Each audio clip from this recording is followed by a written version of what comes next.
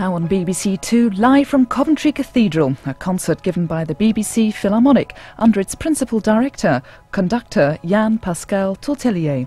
They're going to play music by Beethoven and Sir Michael Tippett, who's 90 this year, in concertos for Coventry.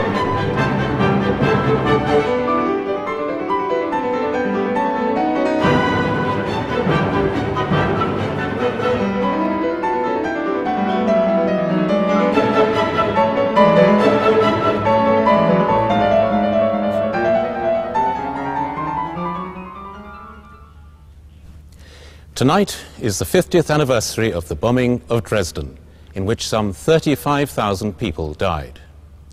Coventry has for many years been twinned with Dresden and was one of the most severely bombed British towns of the war. 1,000 people died here, and the old Gothic cathedral was gutted, leaving only the ruins you can see in the distance behind me. After the war, this magnificent new cathedral was built alongside the old one.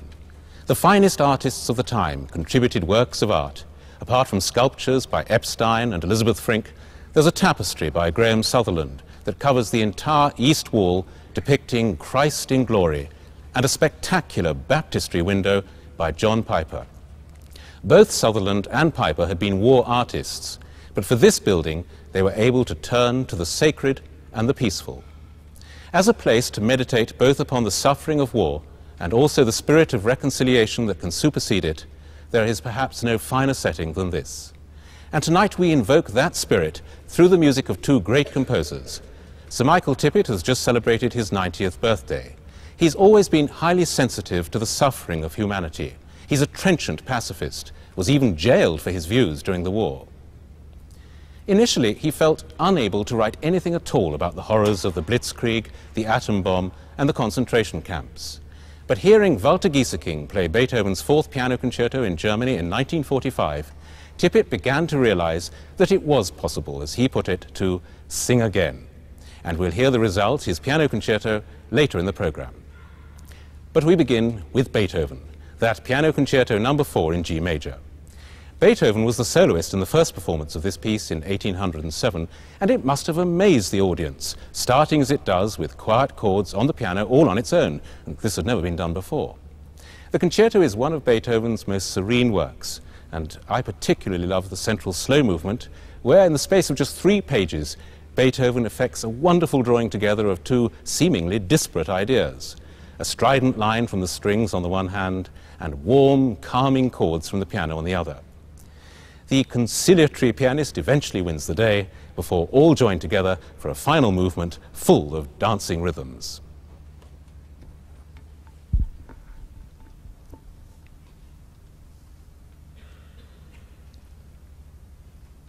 The orchestra tonight is the BBC Philharmonic, guest leader David Nolan, and the conductor is Jan-Pascal Tortelier with Steven Kovacevich, the soloist in Beethoven's Fourth Piano Concerto.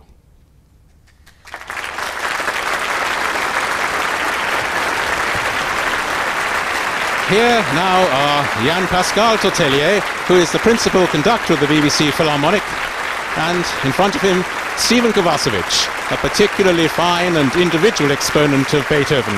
His fascination with Beethoven's music has led him to rethink his approach, and he has in fact recorded many of the works more than once. Beethoven's Piano Concerto No. 4.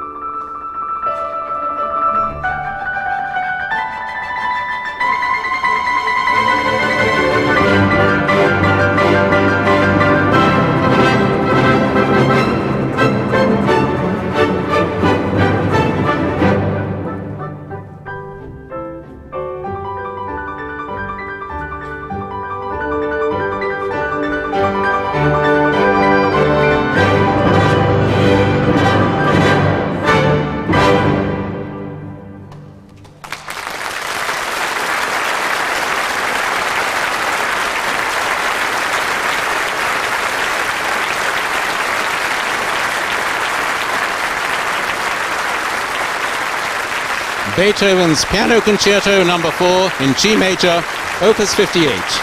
Steven Kovacevich was the expressive and elegant soloist, with the BBC Philharmonic conducted by Jan-Pascal Tortelier.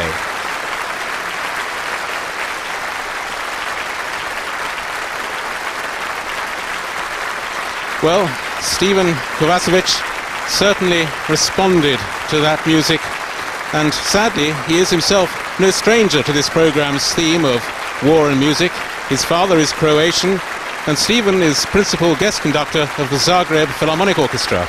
It contains both Serbs and Croats, and he's due to return shortly to them and tour and perform in the ruins of the Philharmonic Hall in Dubrovnik.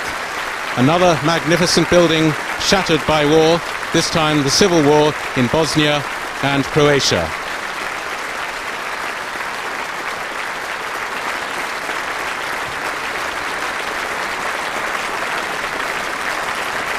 And here they come again, Jan-Pascal Tortelier, who of course is no stranger to accompanying soloists. He's a violinist himself, and he's the son of the illustrious cellist Paul.